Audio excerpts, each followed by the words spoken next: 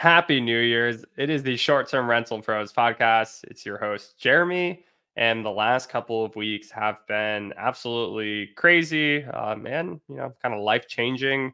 And today I'm going to fill you guys in on not only the last couple of weeks, but really kind of go over the last year, 2023, goals I had at the beginning of the year, what I've learned, different things going on the landscape of real estate, short-term rentals, business, with like what I'm just going to tell you guys what I see as being the most important things to think about going into next year, whether it be in short-term rentals or just business and life. So I'm really excited for today. I think it's gonna be a really great episode for you guys who listened last episode. It wasn't last week, because the week prior, the one Patrick and I in Joshua Tree, actually right after we filmed that episode, I actually proposed to my girlfriend, who is now my fiance. She said yes, so now she is my fiance. And to let you guys in a little bit, we had a cameraman there to film the podcast. And actually, when we went there, we didn't really actually talk about actually filming the podcast. We just wanted to have, I wanted to have a cameraman there to capture the engagement and the surprise. But I knew it was the middle of the desert. So if a cameraman were just to have just showed up willy nilly with like no cover at all, then my Kate would not have been surprised at all. She would have seen it coming out of, well, I'd say out of right field, but she would have seen it coming out of the barren desert. So fortunately had the podcast cover. So thank you guys for enabling that cover. But we actually did a podcast because wanted to wait until the sunset happened. And we had probably about like 45 minutes until the sun was going down and kind of that moment to get on my knee. So we did it, and I appreciate Patrick for for bearing with me and allow kind of helping that cover, because what was really important to me was just that surprise, surprising my girlfriend. I mean, we've been together a while, we've been friends for a really long time. We've been talking about this, so I didn't want her to like anticipate it, and I wanted that moment, and we got it. So you guys who listened last week, you were, without knowing about it, you were actually part of my engagement. So maybe that gives like a different context for last week, thinking back to it, because we were definitely a little like, I was literally just looking up at the sun, trying to gauge when it was going to go down over the horizon while talking at the same time. So I will never forget last week's episode. It was very special, and I'm thankful because that day Patrick showed us a bunch of his properties, which again made it that surprise happen, because otherwise, if I was going to tell Kate, hey, we're going to the middle of the desert just to like, do nothing, just go on a walk in the middle of Joshua Tree, she probably again would have seen it coming. But under the guise of, hey, we're going to go look at a bunch of Airbnbs, we're going to go check out the properties, we're going to do a podcast on top of boulders at one of the properties in Joshua Tree. So definitely did not see it coming. So if you guys didn't listen to last week's episode, or 2 weeks ago's episode, check it out. Definitely one of again, very memorable. So 2023 as a whole was also an extremely memorable year for myself, for many reasons. Honestly, so many it's hard to even list them all. First of all, this podcast started this in, I think, May or April or May, and really just wanted to be able to share different thoughts, ideas, strategies, kind of keep like a historical log of what I got going on and kind of timestamp it.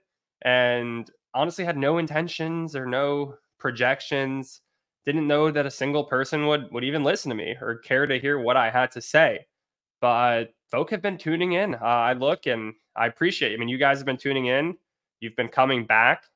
And I've been reached out to a good bit for, hey, we're listening to your podcast. We implemented something that you talked about specifically, and it has helped us.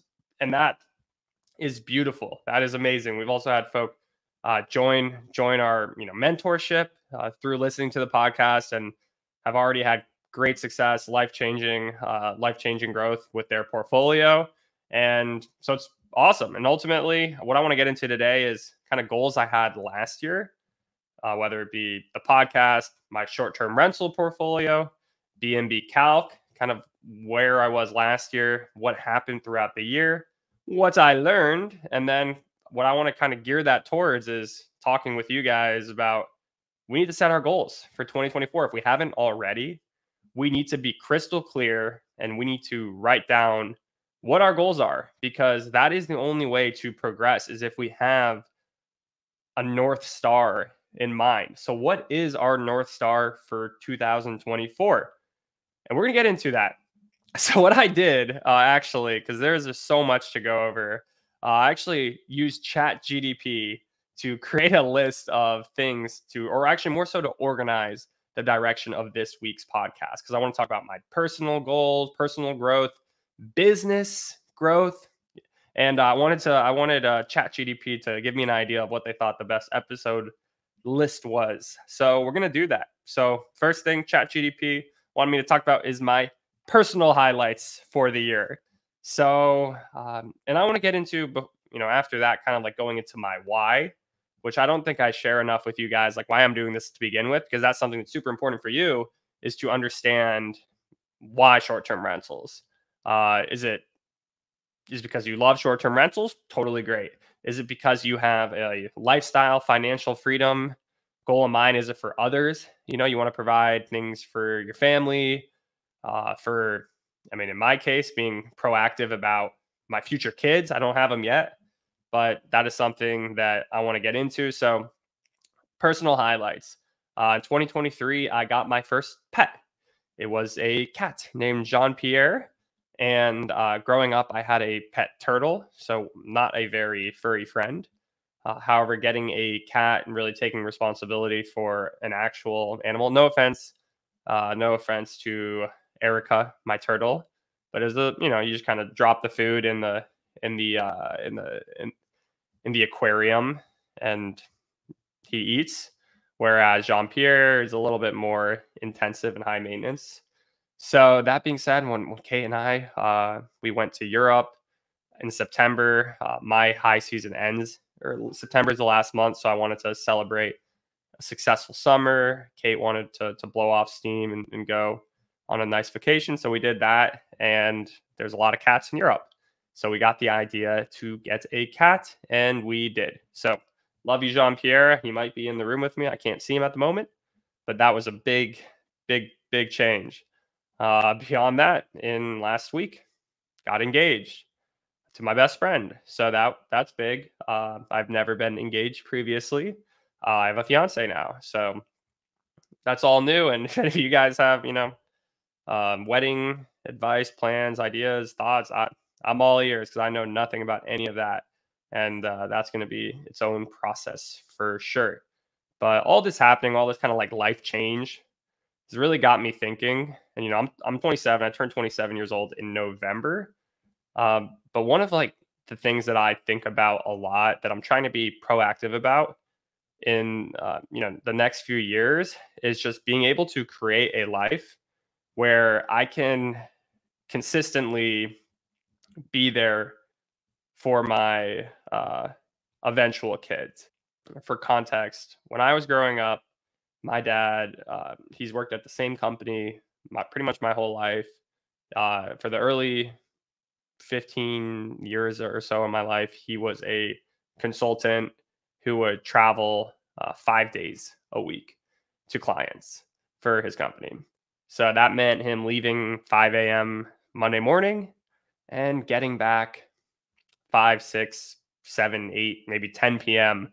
Friday night, and being exhausted when he got back, and then having Saturday and Sunday to hang out with us, come to sports games.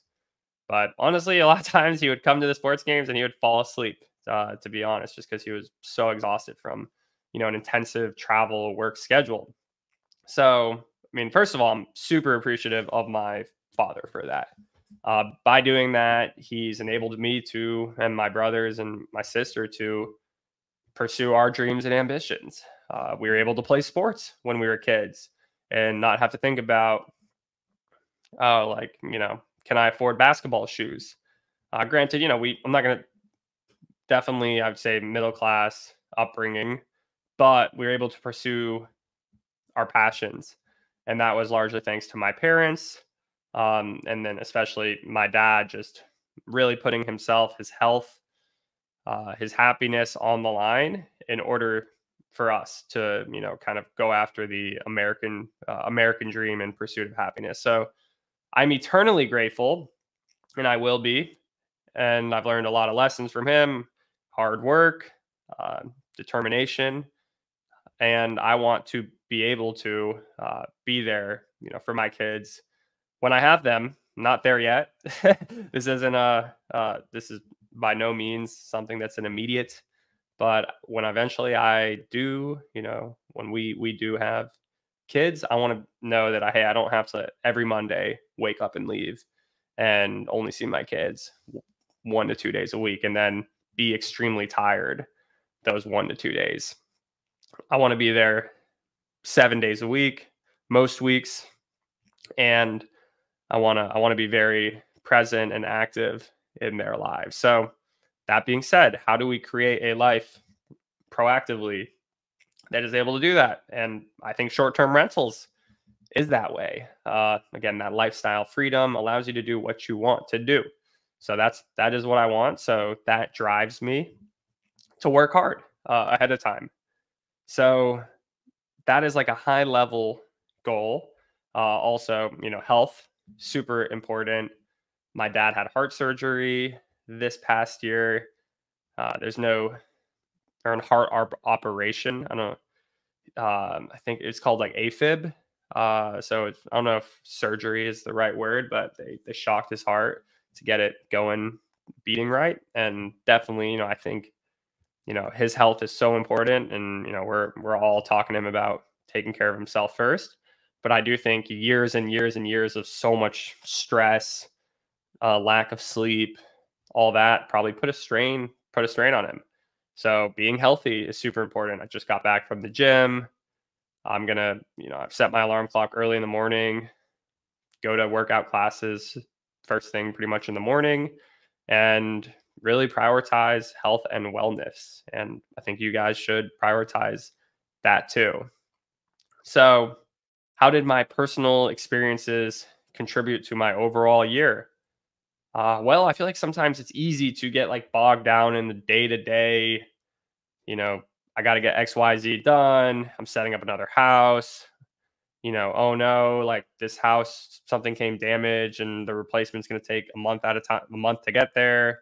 The stress of, oh yeah, over Christmas, having to call the police on one of our guests, having multiple guest issues, and honestly, kind of like a stressful week. But then putting everything in context of like, where were you? Where was I a couple of years ago, and where am I now? And relative basis, damn, I'm pretty happy where I am. However, that doesn't mean I'm not going to be proactive about going where I want to be. So, Christmas week, one of the busiest weeks of the year. As a host, all of our properties are booked, which is good in the sense of those Airbnb payouts coming our way, deposits, whatnot. However, the flip side being in the winter, people are actually in the house a lot more than the summer. In the summer, most of my properties are kind of like vacation areas. Even if they're not, a lot of times in the summer you're active. You're going to do some sort of activity. You're not really in the property. Whereas in the winter, in the midst of Christmas, it's a lot of families, big families in homes together. So they're in every room. They're doing every little thing here and there on the property. Any issues that can be found will be identified. So definitely had issues this Christmas. Had a guest questioning the air quality of one of our houses and claiming it was terrible. So we actually had to get an air test. We literally had someone come take a sample of the air, bring it to a lab, and got the results saying the air was completely fine. Because otherwise, I'm sure they would have tried to get a full refund from Airbnb, and Airbnb would have gave it to them. So having a state licensed air tester come, I'm not as worried about that. We had a guest who partied at one of our properties and then wouldn't leave in the morning, so had to call the police to get them to come make them leave. They smoked inside the house, so had to get a smoke remediation service to come and spray. The next guest told us, "Hey, heads up, it smells a little bit like weed and smoke." So had to get them to come back after that guest came. The guest that just checked out, so the second guest following the partier, did not mention anything in the smell. So hopefully they got that to go away. But yeah, more houses this year, which means more Christmas guests, which in turn means more problems. Or I don't want to say problems, but like more situations. Um, I'm happy. My virtual assistants, I think early on in Christmas, then we're not doing as good a job of taking care of these things, and I had to step in. But I think towards New Year's, seeing how I dealt with a couple of the situations, they learned and responded, and I'm happy with how they performed over New Year's. But that's definitely a big thing for me in 2024 is empowering my team, where I don't have to be as hands on in kind of like quote unquote emergency situations. I'm sure I'm going to want to know, I'm going to want to be updated, but hopefully it's, hey, Jeremy, this is the issue. This is how we're dealing with it versus, hey, Jeremy, this is the issue. We're not sure how to deal with it. Can you, we're expecting you to deal with it. So having my team take initiative and make my life easier is a big goal for 2024. So we're going to get into our business growth of this past year. What I want to do is I actually want to show you guys. So for y'all who are watching on YouTube, I'm going to show my screen. If you guys are listening on Spotify, Apple Podcasts, kind of walk you through it. But what did my portfolio look like this year? So sorry, I have my pricing on for one of my properties. But what I'm going to do is I'm going to show you guys my price slabs for every property I have a sync on, which other than a couple of my properties is pretty much my whole portfolio. I do have a couple on another price slabs account, but I'm just going to show you my main one. So this last year, I did revenue of $1.18 million in short-term rental property revenue. What does that mean, or how does that compare to previous years? I had, looks like my July. So my July was best month ever. I had $161,000 in revenue. June was 143K, and August was 136K. September was actually a very good month this year, 140 grand. Whereas my lowest month was January at $54,000. How does this compare to last year? Well, year over year, I was up $224,000. How does that compare to the previous year, 2021? So in 2021, I more than doubled the portfolio. I went from July doing 76,000 to July doing 158 grand, and then this year July doing 161 grand. I went from September doing 58 grand to last year doing 122K to 2023 140K. So I grew a crap load between 2021 and 2022. However, thinking back to what my goals were for 2023, it was not to double my short-term rental portfolio again.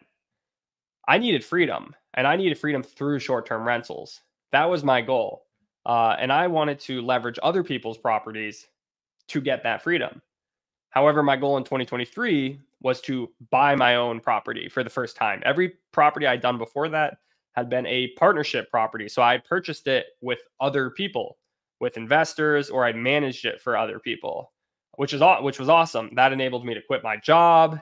That enabled me to do this full time. However, this year, instead of going balls to the wall, raising capital to do more properties like I did in 2021, 2022, rather than really growing out a management portfolio, I said, hey, I want to keep the properties I have. I want to systematize them, make it so it can be something that is less on me, and have a team who can step in.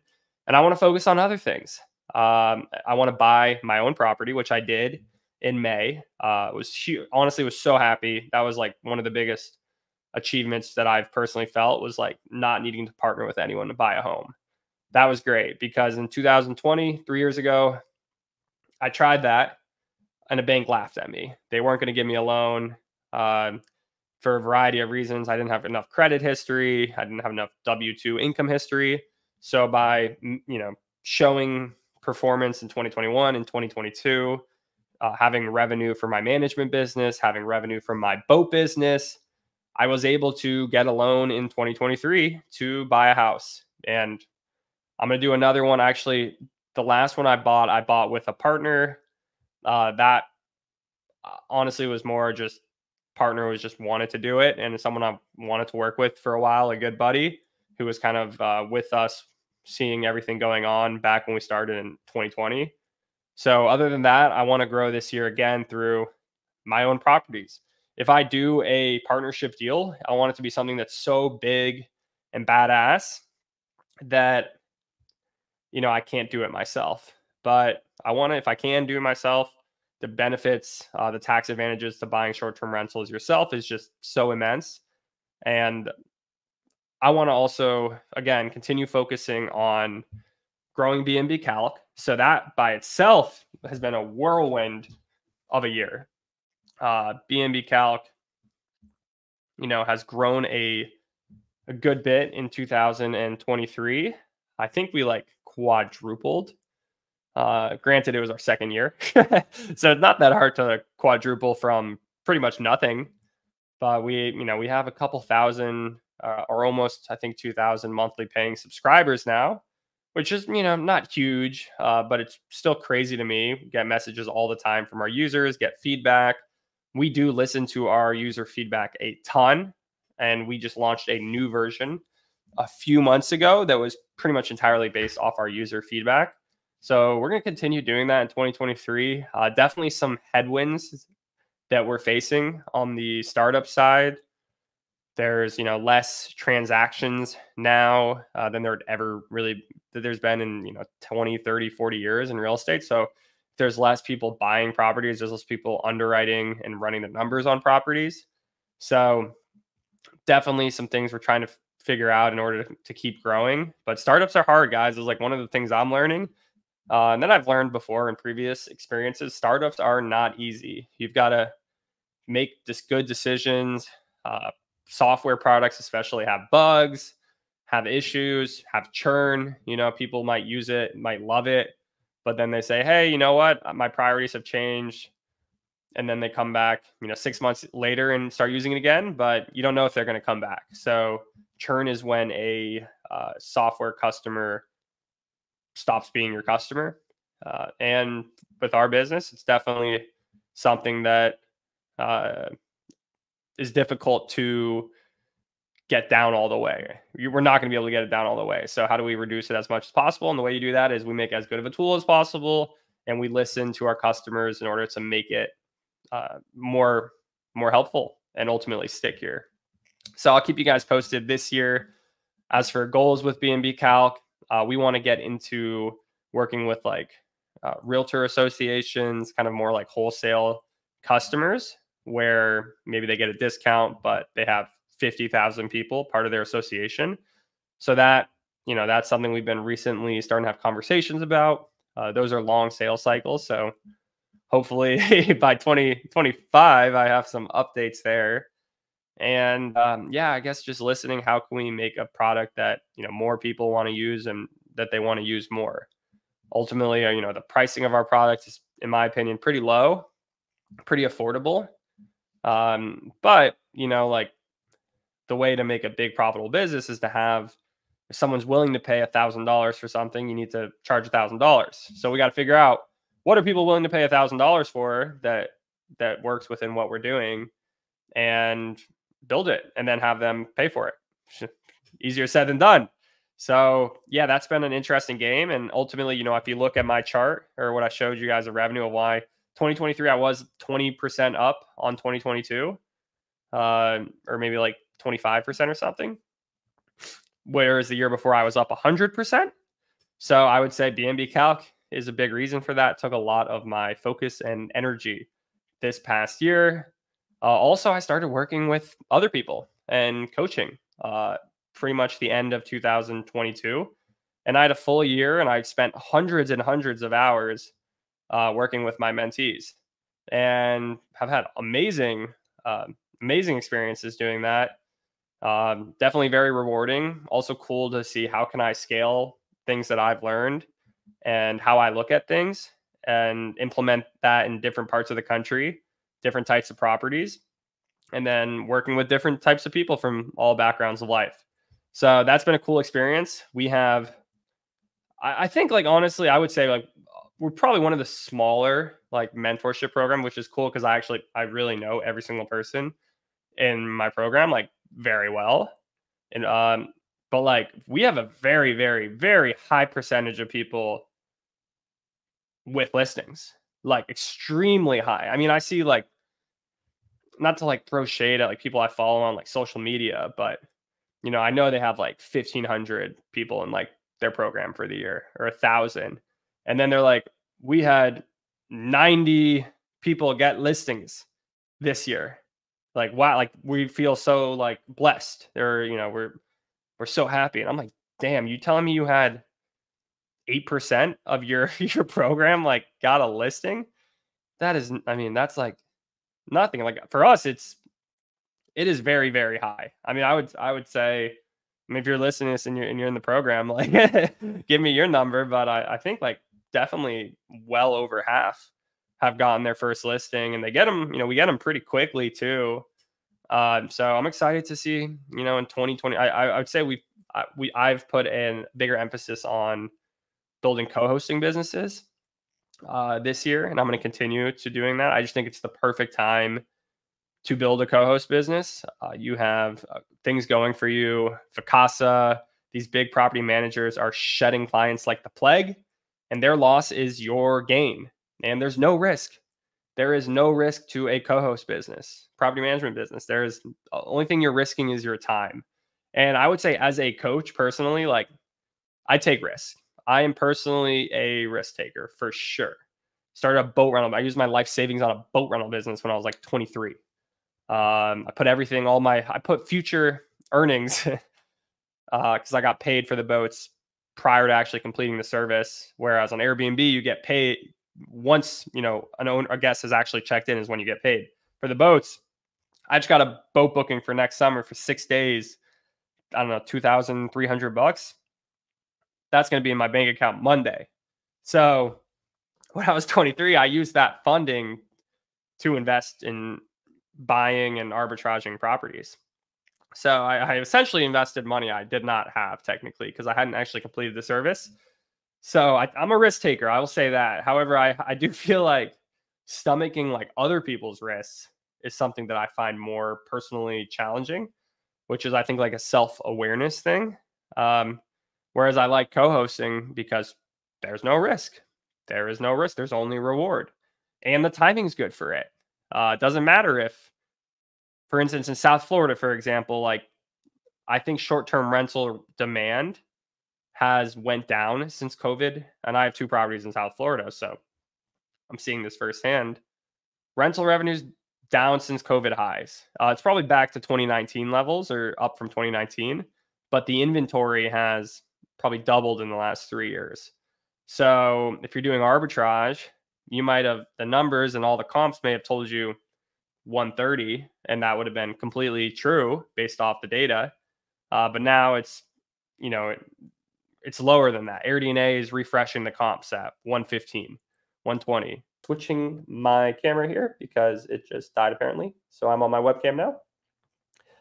But arbitrage, there is risks. I mean, I obviously voice what those risks are, but co-hosting, there's none. The house making 130 versus making 115.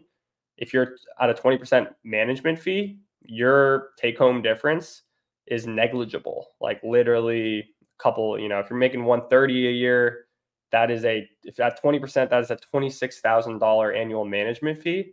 At $120K a year, that is a $24,000 annual management fee. So whereas an arbitrage, it might be from you making 20, 30 grand a year to making 15 grand of profit.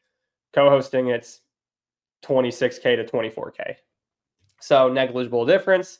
So I'm gonna keep talking about co-hosting this year. I'm gonna have a lot of guests on talking about co-hosting. That's gonna be something that, I mean, I'm still growing. I had a conversation. I only co-host in markets that I'm already in. I know how to obviously get new leads in new markets. That's how I got to where I am. But that being said, I'm excited for this year. I think it's a great year for co-hosting businesses all around. And next, what I want to talk about is kind of just like market trends that I'm seeing. And actually, prior to that, talking about BNBCalc, we are building a co-host calculator. So 2024, year of growing co-host businesses. So we're going to build a co-host calculator. 2023 market trends. What are things that we saw? We actually saw two things in regards to regulations. We saw certain places create rules, New York City, namely being one of them, Dallas, Texas being another. And then in many places, we saw the states fight back, the state judiciaries telling the localities, you actually can't make rules. You are stepping on your citizens' rights. Dallas, Texas is a prime example of that. They made short-term rental regulations, and then the state shut it down. So we're actually seeing that more and more. I'd say like early in the year, we were seeing like a lot of new regulation, whereas the latter portion of the year, it was actually more states siding with individuals and their right to do what they choose with their properties. So I think in 2024, we're going to actually see more of that. We're going to see more state governments telling local areas, hey, you're not allowed to tell what your citizens, what they can and can't do. So we'll see how that folds out. I want to talk about challenges that I had this year. Definitely this year, I felt a little bit overwhelmed. I still have my boat rental business. It's actually funny because I was kind of recapping my goals with my fiance for 2022. And one of them was like kind of offload the boat rental business was a big one because that was a very like manually like time intensive business for me. I talked to a lot of our customers and I said, I can't do that this year. So I hired a UNC intern. Shout out to Nico. He's actually joined us on the BNBCalc team as well. And he led things in regards to the boat business this year, which was awesome. And he's helping out already with next year. So that is a big thing. But onboarding Nico, teaching him was definitely intensive. And doing that combined with the houses, combined with the software, it was a lot. Definitely 2023, at times I definitely felt very, very overwhelmed. So in 2024, I want to build out our team more and just kind of think about what am I uniquely good at? What can Jeremy be the best at versus, Jeremy is doing everything. So I'm trying to be thoughtful and hire where it makes sense in the new year. So that was a challenge for this past year, was just keeping my head up above water. Not in terms of like financially or anything like that, but just in terms of like, crap, I got to get so much done and it's overwhelming. But this next year, what are some portfolio review and goal setting? Sorry, guys, I'm literally going through this list of stuff ChatGPT gave me, which one thing I think is AI is going to be, I know everyone says AI is going to be huge. So I want to tell you where I think AI, or at least where I've seen so far, like it has impacted me the most. But definitely, like I feel like offshoring, so getting folk from different countries to manage your businesses, or I think for some people even do their day jobs. AI is going to make that a lot easier because, for example, folks across the world generally are not as good as writing in English. They're not as good as speaking in English. However, with ChatGPT, with language models, they can, on a writing perspective, they can, get almost as good as an American can pretty quickly. And I think that, let's say someone abroad may have been 40% as good as doing an American's job or a Westerner's job. 2 years ago. Now they're 75, 80% as good. So something I want to lean into is like working with folk in other places from other places, productively, efficiently, and helping others do the same. Industry predictions. So there was a report from AirDNA a couple of weeks ago about demand and supply of short-term rentals in the US. And 2023, 2022, 2021, 2022, demand jumped, supply did not jump as much. 2022, 2023, supply went through the roof, demand did not go up as much as supply. 2024, it looks like demand is accelerating. The economy, the outlook is actually pretty good right now. And supply is not going up as much as it was, but it still looks like supply is going up higher than demand. What does that mean? Well, again, A, co-hosting. Don't got to worry really that much about supply and demand when you do co-hosting.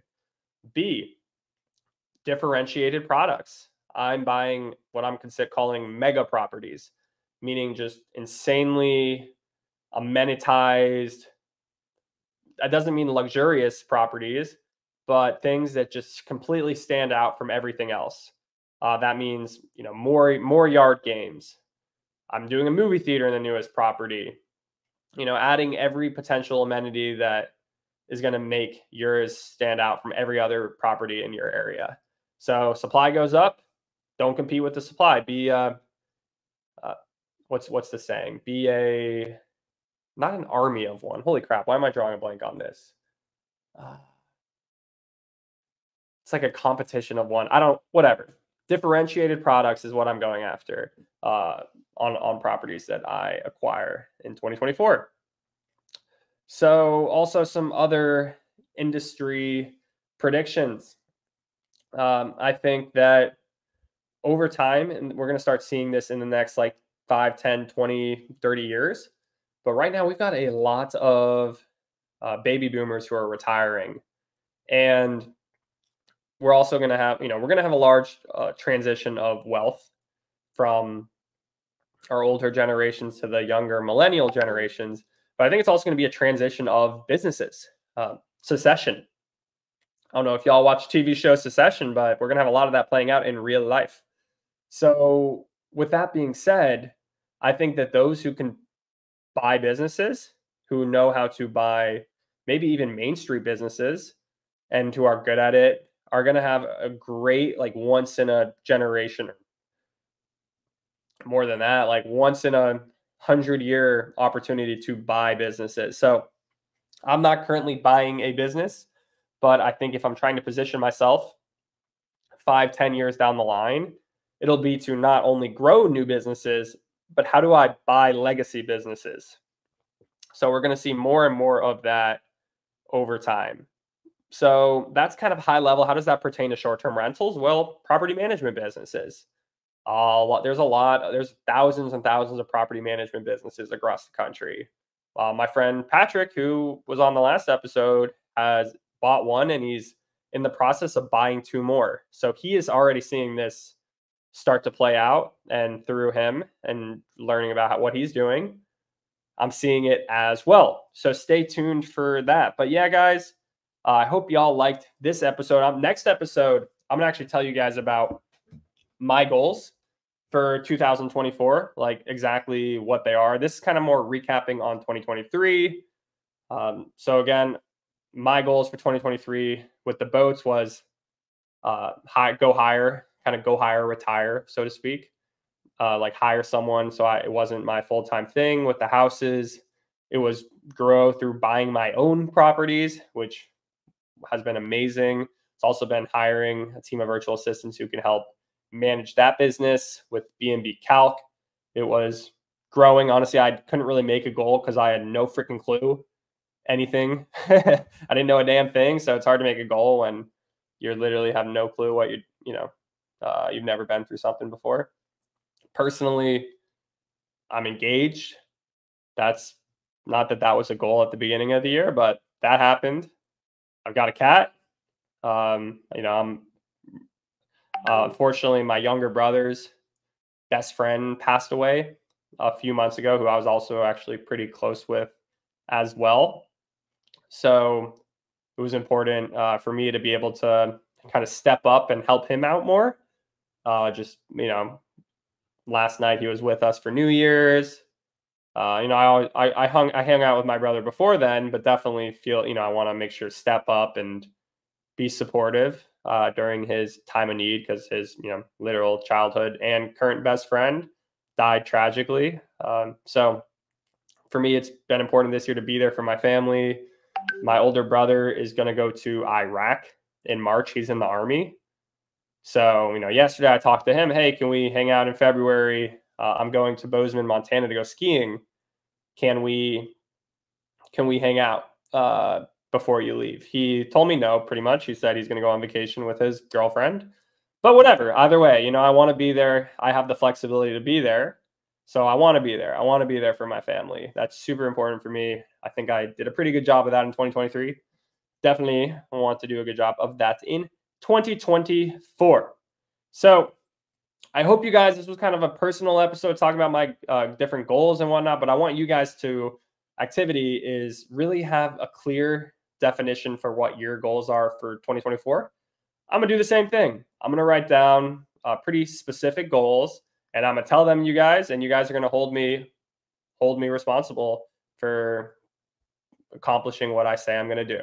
So as always, I appreciate you guys. Please give this episode everything 5-star, because that's how it finds more people. Share it with someone who's trying to get into short-term rentals and wants actually like a real view of what it is, what it looks like, and how to succeed at it in 2024. And as always, guys, stay tuned for the next episode of the Short Term Rental Pros podcast.